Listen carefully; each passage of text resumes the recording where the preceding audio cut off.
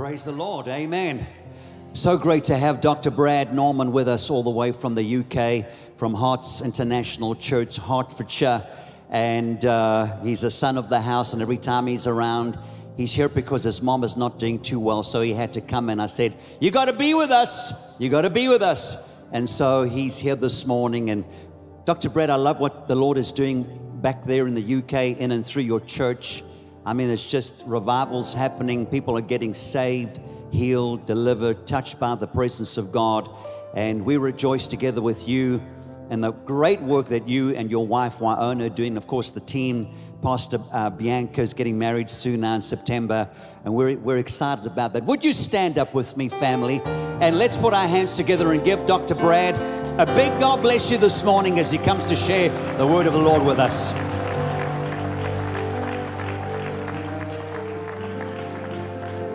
Good morning, Durban Christian Center.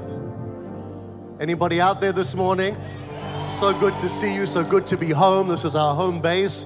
I'd like to honor the angel in the house. That's biblical, you know. He is your messenger, and the angels, Dr. John, Dr. Joy, two of our best, most favorite friends in the whole wide world. We honor you. Thank you for the opportunity today. Would you put your hands together and just thank the Lord for them? Take your seats, please. And of course, we honor our spiritual parents, Dr. Fred and Dr. Nellie. I hope Dr. Nellie is watching. If you're at home this morning, we love you, we honor you. Let's honor her as well. Come on. We have been seeing a phenomenal move of God in the United Kingdom. We're seeing a breakout of revival. We're seeing miracles on an unprecedented scale. And we are just walking in the mandate that Dr. Fred gave us when we were sent out to Europe 22 years ago, to win the lost at any cost. We haven't focused on revival or anything else. We've just focused on the end time harvest. How many of you know this is the greatest hour of opportunity for the church? Thank you for the enthusiasm of the first two rows. I said this is the greatest hour of opportunity for the church, because we're living in the last days. We've just lived through a global pandemic and a shaking like we in this generation have never experienced before. Did ever you imagine that in your lifetime you would see the church shut down? No. This virus was a very real thing, man-made in a laboratory somewhere in the world. We won't mention the name.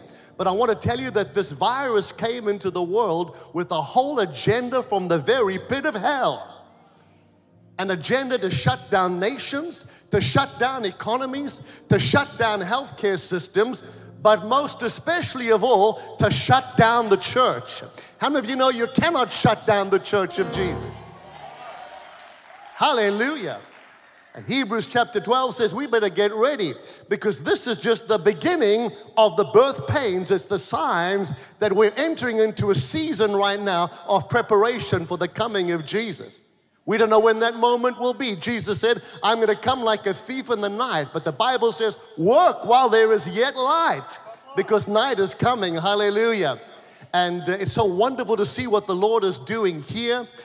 We've watched online and we've seen the drive-in church and the drive-through communion and the incredible life. This church has not stopped for a moment during the last 28 months. And I want to commend your leaders and your pastors for being trendsetters for the rest of us around the world as we've watched what the Lord is doing here. I want to tell you it's time for the church to wake up. Look in your Bible quickly, if you would, with me, the book of Acts chapter 12 and verse 1. It says, now about that time, Herod the king stretched out his hand to harass some from the church. Then he killed James, the brother of John, with the sword. And because he saw how it pleased the Jews, he proceeded further to seize Peter also. Now it was during the days of unleavened bread. So when he had arrested him, he put him in prison and delivered him to 4 squads of soldiers to keep him, intending to bring him before the people until the Passover. The Bible says Peter was kept in the prison and he went to sleep, chained between these 2 guards with a whole host of guards, 4 groups of them outside the door. But I want to tell you, in the middle of the night, there came a visitor into that prison cell. The angel of the Lord stepped in. Hallelujah. And the Bible says that Peter was asleep, but the angel came and shook him awake and said, "Get up." And Peter said nothing. Peter wasn't sure what was happening. But the Bible says that that angel brought deliverance to the man of God. I want to tell you tonight, this morning rather, get ready. Even as that angel stepped into Peter's night, I believe that this day the Lord is getting ready to watch over this word and to step into some places in your life. Peter was asleep. The church right now is asleep. Statistics tell us that 33% or more of the church will not return post the pandemic. That's a shocking number. You don't see many churches like this to have 2 Sunday morning services with this number of people here. You study the church, look at trends in America and throughout Europe, churches are half empty. The church is asleep. But I came to tell you this morning, the Lord says it's time for the church to wake up. Hallelujah. Because there's an assignment against the church right now as we look at what's happening in the world and the pressure that we're facing, the pressure on the church to say, well, you know, this is just the best that we can expect. If we've got to go to bed with the devil here or there, compromise on this or that, if we've got to sleep with the enemy in order to survive, it's a price that we're willing to pay. I want to tell you this morning, such a church will never occupy in this day and in this hour and fulfill the end time mandate of the Lord Jesus Christ. Can you shout hallelujah? That angel came in and shook Peter. I believe this morning the church needs another mighty shaking of the Holy Ghost. Look at the person next to you this morning and say, wake up. You better wake up. Give yourself a little shake this morning and say, I came this morning to be woken up. Hallelujah. Thank you, Jesus. Come on, give your neighbor a little prophetic shake this morning. Nothing too hard. We don't want the stewards having to crawl under the seats at the close of the service looking for somebody's false teeth. But I want you to open up your mouth and I want you to shout as loud as you can, wake me up. Shake me up. Shake me until I get my fight back. Shake me until I get my fire back. Shake me up out of this place. Hallelujah. You see, there's some things that have been assigned against your life. This is not just the church that we're talking about, but the enemy will do everything he can to lure you to a place of complacency. And whatever situation that you're in right now, I don't know where you're at and what issues you are dealing with, but the one thing the devil wants to do is to give you a pillow and to cause you to lie down and go to sleep in that situation. I came to tell you, God says it's time to wake up. And I believe God says, I'm getting ready to step in and I'm going to bring you out of some things. Come on. This is what somebody needs to hear this morning. This is your word, because right now you are in a situation. God says, wake up. I'm about to shake you loose and I'm about to bring you out. Hallelujah. Peter was there and the Bible says he just went to sleep. Now, I've heard some of the greatest preaching ever on why Peter went to sleep. What he was just so full of faith and confidence and in God's deliverance. Can I suggest to you, it might just as well have been that Peter had resigned himself to the fact, well, it's been a good innings that I've had, but tomorrow it's all over. I'm going to die. But I'm not stressed because I know heaven is my home. But I came to tell you that was not the end of the story for Peter. God wasn't done with him yet. His assignment wasn't complete yet. And I don't know who I'm speaking to right now, but the enemy has been lying to you and saying to you, well, you know what? Your best days are behind you. It's over. God doesn't have another plan for you. God doesn't have another hope for you. God doesn't have another love for you. God doesn't have another vision and purpose and plan for your life. I came to tell you, wake up. It's not over. You're about to step into your best days. Bible says your ladder shall be greater than the rest. Hallelujah. The devil's trying to make you go to sleep, but God says, wake up, wake up. You are alive for such a time as this. Come on, somebody shout hallelujah. This is not how your story ends. This is not your default setting. This is not where you give up. I came to tell you God has a plan and God has a purpose. Hallelujah. It says the angel came in and it shook Peter.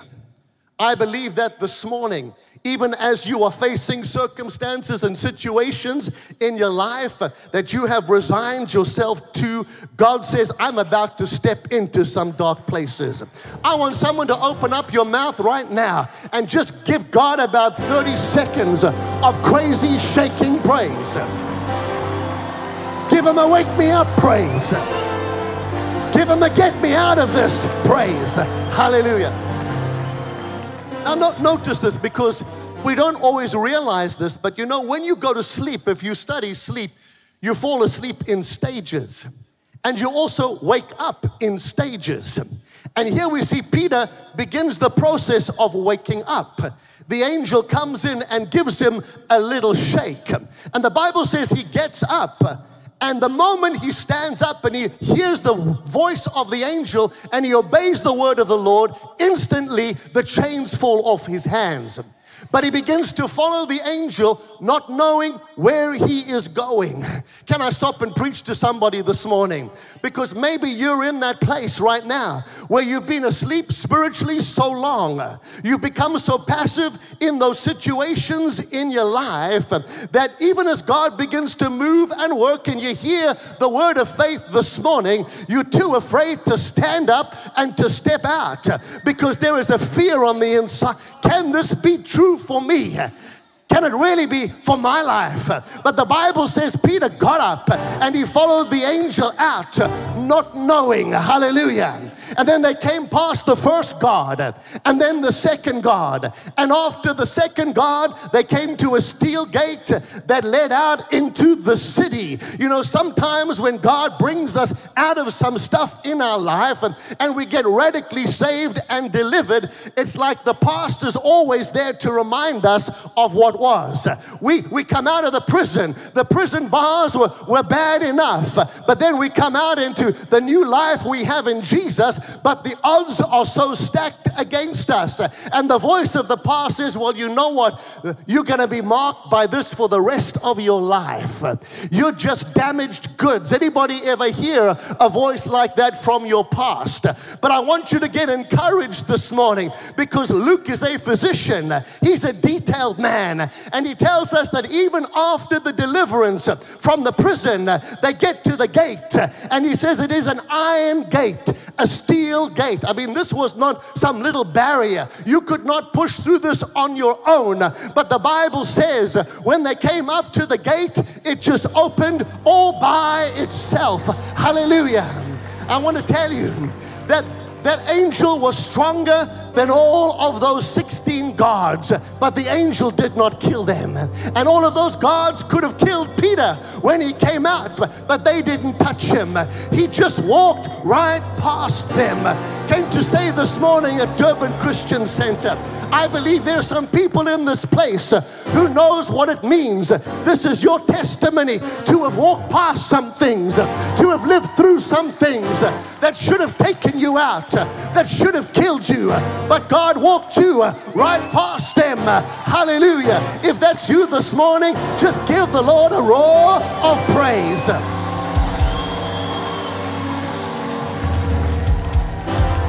They came up to the gate and it just opened up. And I hear the Spirit of the Lord say, know this morning, that your criminal record's not going to hold you back. Hallelujah. The medical report's not going to hold you back. That psych report that's on your file is not going to hold you back, because He's given you the spirit of love and power and of a sound mind. That bankruptcy rating's not going to hold you back. God says if you wake up and you stand up and you begin to walk on the word, when you get to the gate, it's just going to open up right in front of you. Hallelujah. Some of you know this morning, as you look back and you see the but gods in your life, you know if it wasn't for a but God, you wouldn't be here this morning. You would have been the one who died with that drug overdose. You would have lost your life in that car wreck. You would have lost your mind. You would have lost your future. But God. Come on, say that with me this morning. But God. Anybody look back over your life this morning and you have a but God to testify about? Let me tell you, when we get to heaven one day and we look back on the course of our lives as it's shown before the whole of the world to see, we will see every but God, every supernatural, every divine intervention, and we will fall on our knees and we'll just begin to worship Him. That's why the Bible says, be thankful not for, but in all things. Hallelujah. Is there anybody, let me just stop a moment, in this place this morning right now that needs a but God in your life? Lift up your hand. I believe that even now as the Holy Ghost is just anointing this word, that there are but Gods falling all over this building. If you need a but God, get on your feet right now. Stand up if that's you. If you don't want one, I want one. I need two but Gods this morning. Lift your hands. Father, in the mighty name of Jesus, I pray for every person standing on their feet right now who needs a supernatural, divine intervention. But God, God, we give you an invitation for a divine intervention, for a supernatural turnaround right now in the name of Jesus. Now open your mouth and prophesy. But God, hallelujah. Sit, if you can. Take your seat, take your seat. Now listen, watch this. Bible says the angel comes and speaks to Peter. Wake up, get up. Speaks just loud enough for Peter to hear, but not loud enough for the soldiers to hear. Can I stop you and preach just 2 minutes? Sometimes when God gives you a word, you need to keep it just to yourself. You don't go speaking to every Tom, Dick, and Harry about it. I don't want no fool speaking their own mind and thoughts over my God said. You got to let that word just germinate a little in your spirit.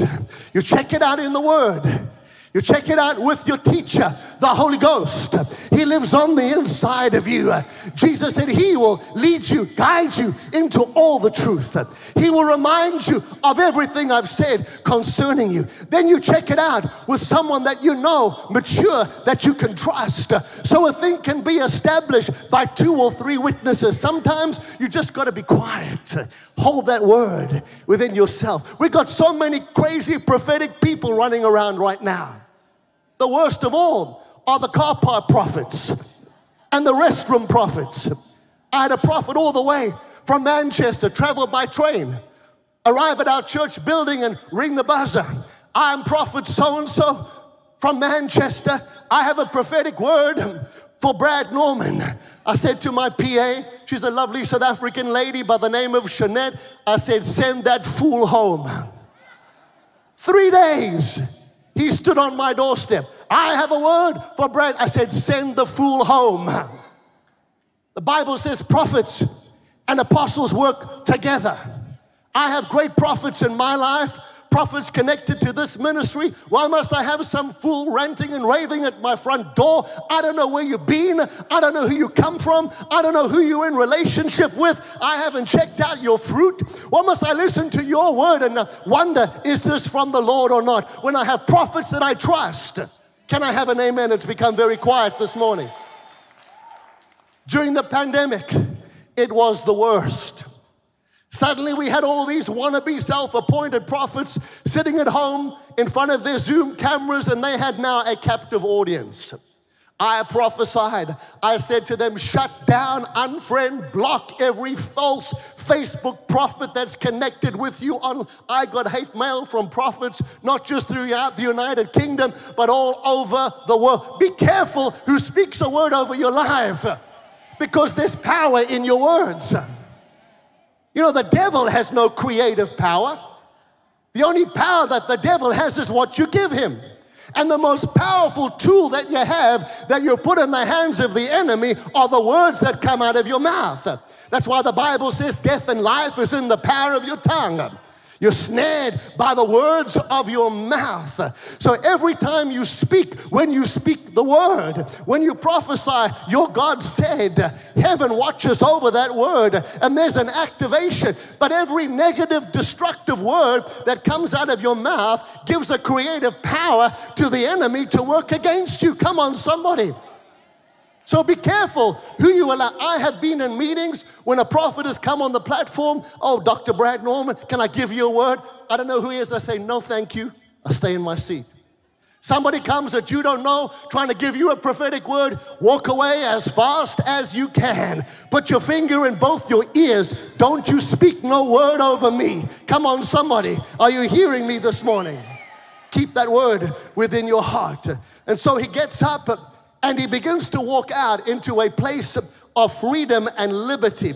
I want you to know this morning, I don't know what it is that the enemy has told you has sealed your fate. But I hear the Spirit of the Lord say, get ready.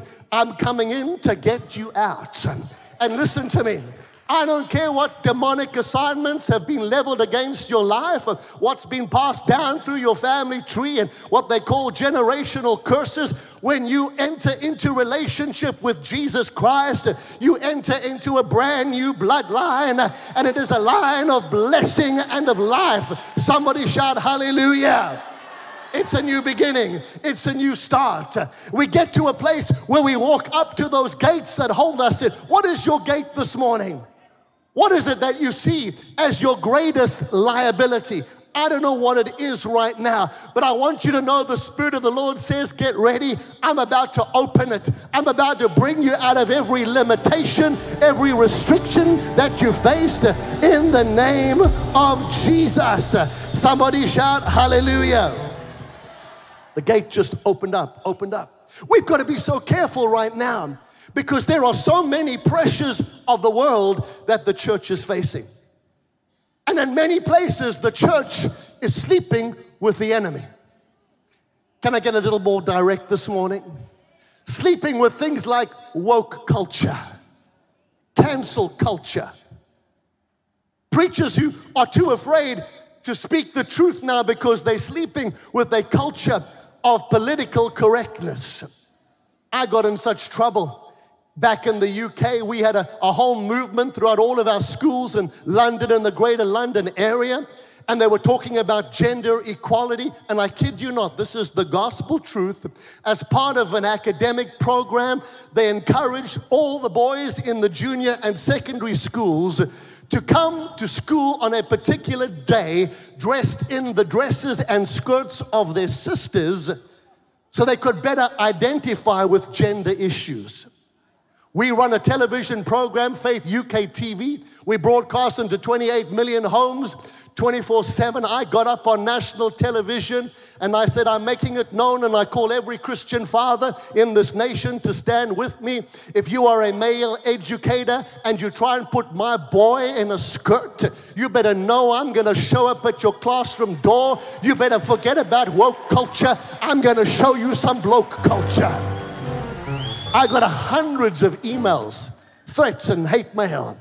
But I want to tell you, the Bible tells us in Acts chapter 4, when the church was facing persecution and Peter and James were put in prison, because Acts chapter 12 wasn't the first time. Peter was in prison many times. And the Bible says he was in prison for the night. And they came out and they prayed and they said, Lord, look at their threats against us. But this was their response. Grant us the ability to preach your word in the face of the threats with greater boldness than ever before. And God, would you follow that word with signs and wonders and miracles in the name of your holy servant Jesus. Listen to me, church. It's time for us to stand up and to be counted. Because while the church is asleep, the devil is bringing his own agenda into the world. Back in the UK, during the lockdown, we had so much legislation that was slipped through. DIY abortions up to any stage of pregnancy. And they haven't revoked it. Then we had a ban on conversion therapy. That means if somebody comes and they are facing issues in terms of their sexuality, it is against the law for you to pray with them in any way whatsoever. If you pray with them, you can be charged and fined and even imprisoned. Now, when the government begins to tell the church how and when you can pray, we're in big trouble unless we stand up. Can I hear an amen this morning? But I want to encourage you, because even as we're seeing that agenda, how many of you have realized you just have to turn on your television? Look at the programming, looking at what's coming out of Hollywood and off the media mountain, and how it's shaping the lives of young people. Why? Because when you mess with the identity of our children and our young people, they're easy prey for the picking.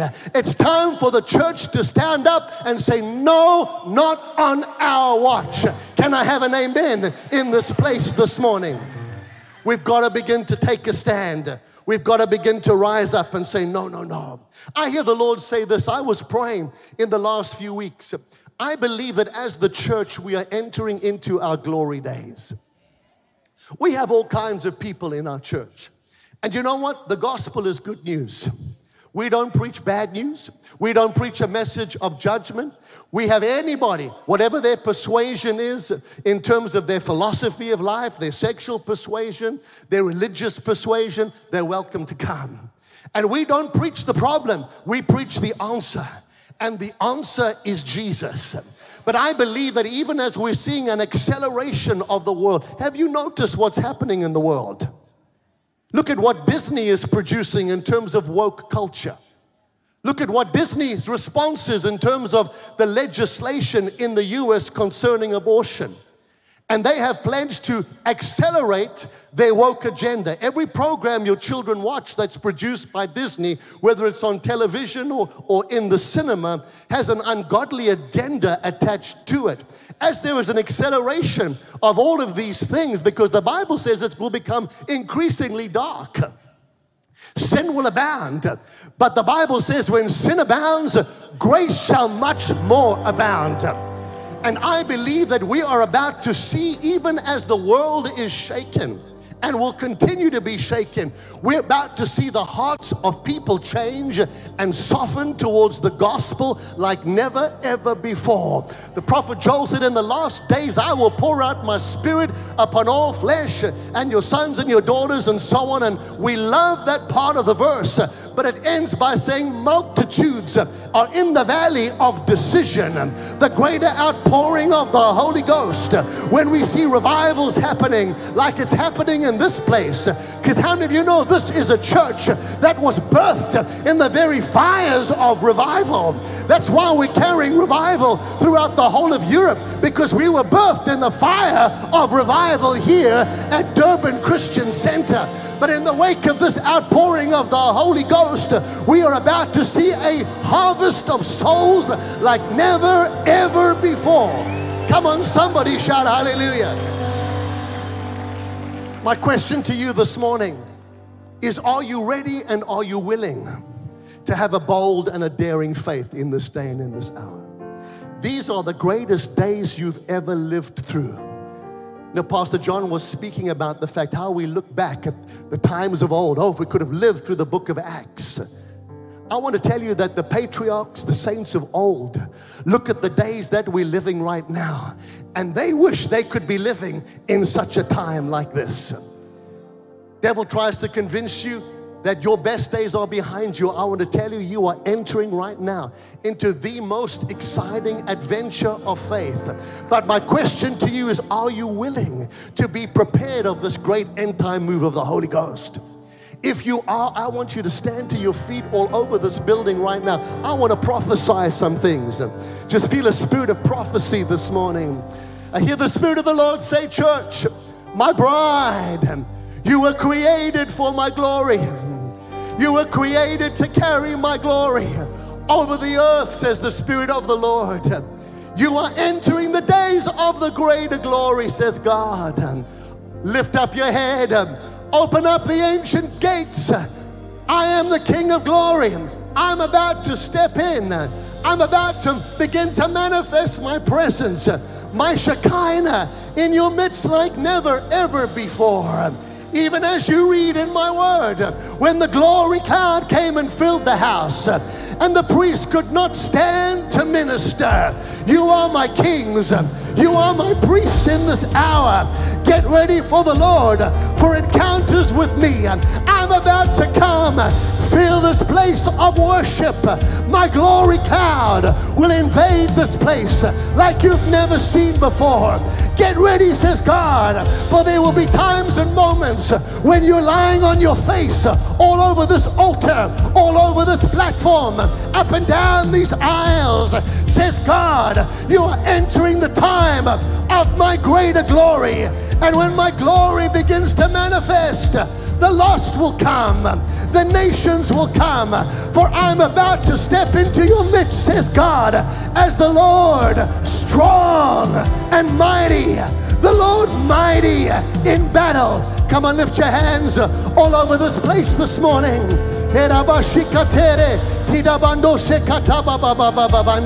Father, I pray for every person in this place, every hand raised this morning, God, and I pray for a Holy Ghost shaking now in Jesus' name. I pray for a Holy Ghost awakening now in Jesus' name. Father, I pray for those who are up against the wall right now. Even as we come out of this pandemic, God, they're looking at the limitations of an economy, the restrictions in terms of their businesses. I thank you that right now, God, gates are beginning to open up. Come on, somebody, open your mouth and begin to praise Him. Like a gate just opened up for you. Like a financial gate just opened up. Like a healing gate just opened up. If that's for you this morning, just begin to release a sound of praise in this place. Arise, shine, for the Lord has come, and His glory is risen upon you. Come on. Arise, shine, for His light has come, and the glory of the Lord is risen upon you. Father, would you fill every temple, every vessel in this place this morning. Double portion, God. Came to tell somebody this morning, what are you doing sleeping in that place? I said, what are you doing sleeping in that place? The Spirit of the Lord says, get up. The chains are off. Get up and walk out. The doors open. The gates open. Come on, I don't know who that's for. Somebody right now just needs to give a little prophetic shake. You got saved 20 years ago, but you're still carrying some shackles this morning. Look at your neighbor and say, shake it off. Shake it off. Begin to walk out. Live out the freedom that is yours in Jesus today. Shake it off. Shake it off. Come on, somebody.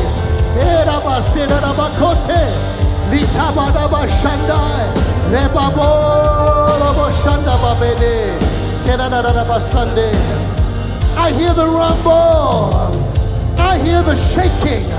The Bible says in Acts chapter 4, when they said, God, give us greater boldness to preach this word, the place where they were gathered was shaken by the power and by the presence of the Holy Ghost. I feel a shaking in the spirit right now.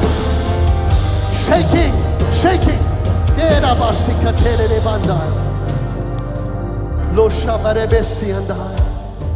Every head bowed, please. I believe that there are people in this place today. Bible says in Jeremiah 29:11, God has a good plan. God has a good purpose for your life. Plans to prosper you, give you a hope and give you a future. But the devil also has a plan for your life. John 10:10, to rob, to kill, and to destroy. And unless you're serving Jesus with all of your heart, every fiber of your being, says you cannot serve two masters. You cannot serve Him and me. If you're not serving Jesus this morning, or if you're a backslider this morning,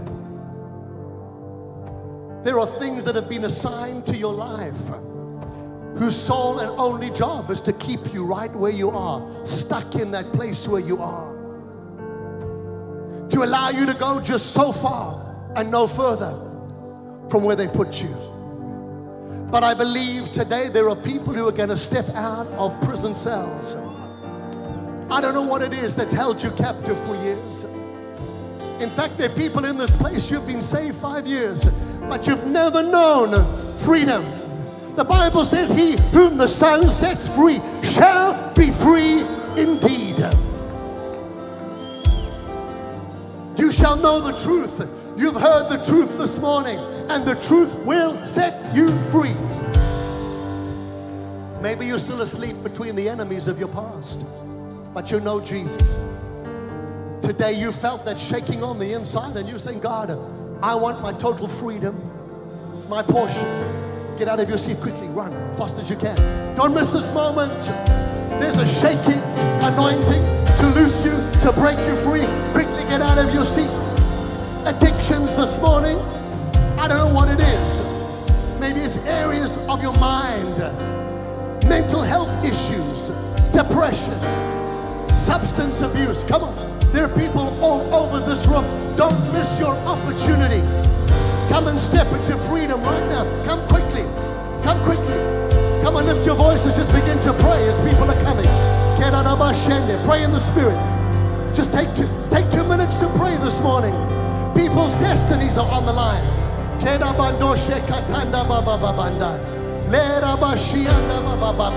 on, we're waiting for you. Quickly, quickly, quickly, quickly, come. Prison doors are opening right now. Shackles are breaking right now.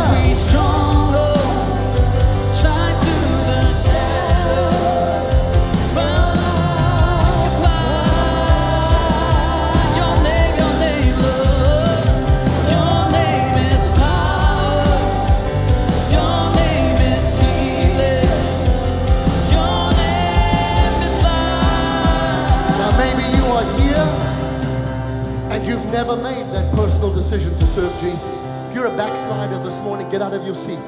Quickly, right now, come. You know you need to make right with God. This is your but God this morning. Quickly, people are coming all over the room. But if you've never, ever made a decision to serve Jesus with all of your heart, give Him everything that is in you, your past, your present, your future. Today can be the day of the greatest transition, the greatest deliverance. He'll bring you out of the kingdom of darkness, of the rule and the reign of the enemy of your faith, who's out to destroy you, into the kingdom of His own dear Son, the kingdom of light, the kingdom of life, the kingdom of truth. If you want to surrender your life to Jesus right now, get out of your seat. Quickly, quickly, quickly, come.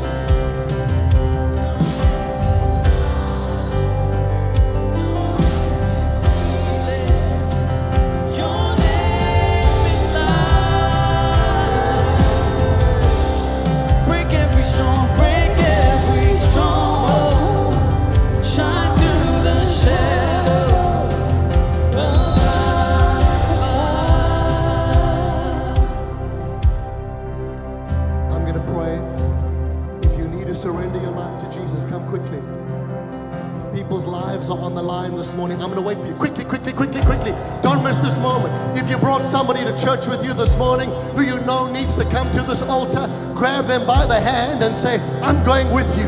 Quickly, quickly, quickly before I pray. Come on. There you go. Come, come, come, come. Come on. Come, come, come. There you go.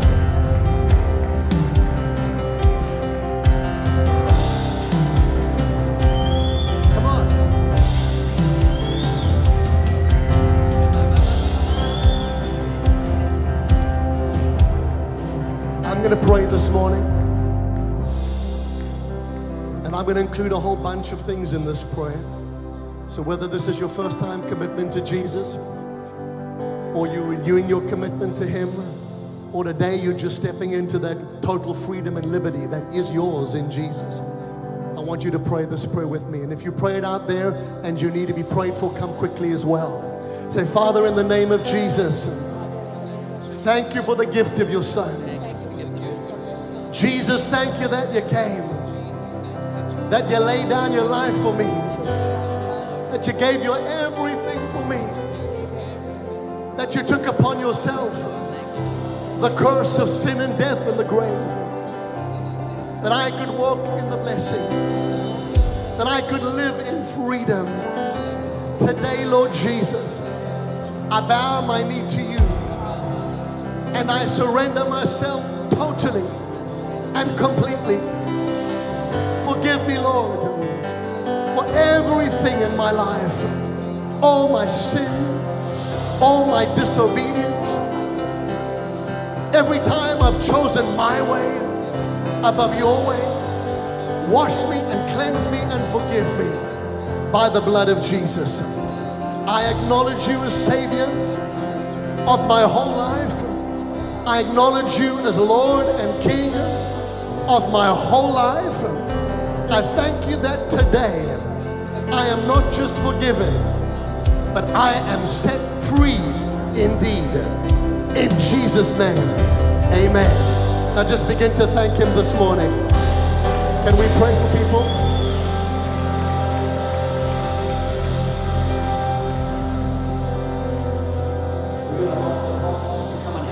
Pray. All the pastors that are here, come and help us pray. Those of you in the front, just lift up your hands.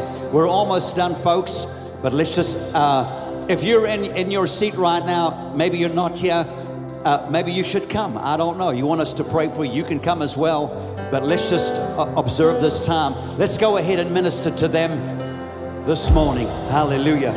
Those of you at home, we're going to dismiss you. Those of you that are at home right now, we're going to hand back to the presenters right now, and God bless you. All right, go ahead and minister. Go ahead and minister.